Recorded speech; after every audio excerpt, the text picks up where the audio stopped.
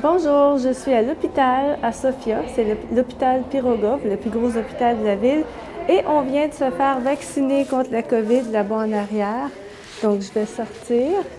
Ça c'est le nom de l'hôpital, Pirogov, écrit en cyrillique.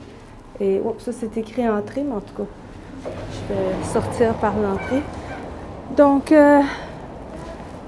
je suis vaccinée, puis jusqu'à présent, je n'ai pas de réaction adverse. Ça fait à peu près 15 minutes. Ils nous ont dit qu'on pouvait s'en aller.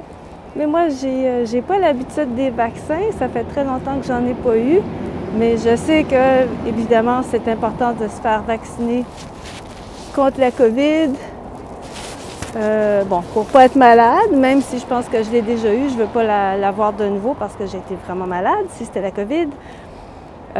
Puis on veut voyager, donc on espère qu'il va y avoir un passeport vaccinal qui va nous permettre de voyager, de passer les frontières sans être obligé de faire une quarantaine puis d'avoir des tests, le test PCR contre la COVID.